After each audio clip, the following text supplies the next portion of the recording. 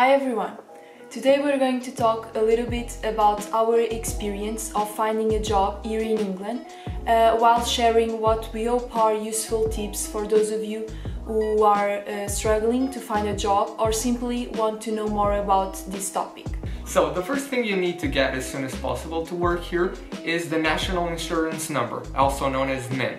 You need the National Insurance Number to work here, and it is also necessary if you want to apply for a student loan, if you want to claim benefits, and to pay for Class 3 voluntary national insurance to apply for a state pension.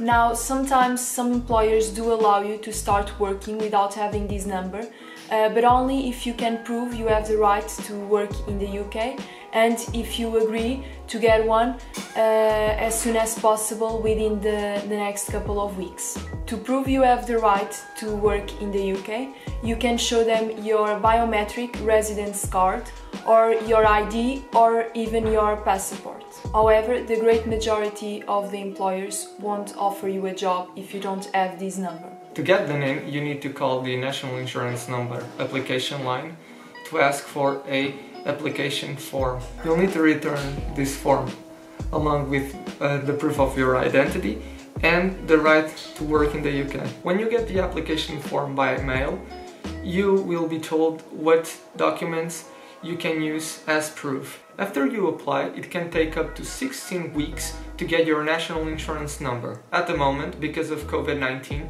you won't need to have a face-to-face interview like we had. After you have this number, you might start thinking how much money you're going to be paid. So, in terms of the hourly rate for the minimum wage, it depends on your age and whether or not you're an apprentice. Please also remember that to get the national minimum wage, you need to be at least school leaving age. Now, school leaving age depends on where you live. For instance, if you live in England, you can leave school on the last Friday in June if you will be 16 by the end of the summer holidays. So these are the current rates, but please keep in mind that they change on the 1st of April of every year. Finally, when it comes to searching for a job, we strongly recommend you this app called Indeed Jobs that you can download. It is commonly used here as you can search for a specific job at a specific location, and it is also relatively easy to use. You can compare salaries, see the description of a job, the qualifications you need to have, the benefits, and the days of the week you need to work.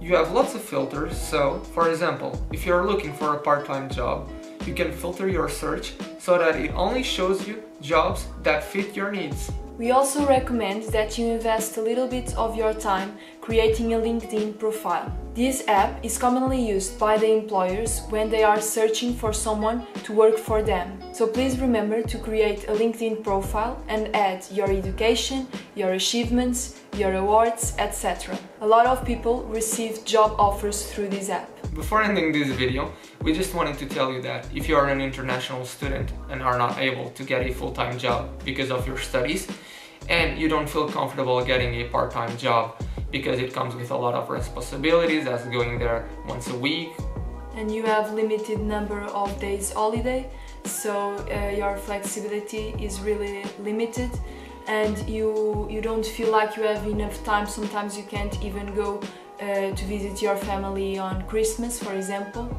Yeah, there's also an option for you. For example, here there are agencies that offer you temporary work, like Evolve, Berry Recruitment and others that work within the hospitality and catering industry that you don't need to accept unless you want to. As I said, these all are temporary jobs, and before signing up to one, you have time to check the hourly rate, the description of the job, the location of the job, and all of these other... And the time, for example. And the times, yeah. And then you decide if you want to go or not. Another thing that you need to have to work in the UK, it's a British bank account. We've previously made a video about UK bank accounts, and if you want to know more about this topic, you can click here in the video. We really hope this video was useful. Recently, we've reached 300 subscribers, and that's insane. So please keep supporting our channel, and if there is any specific video that you would like us to do, Please comment that idea down below. Good luck with your job search and see you next time. Bye!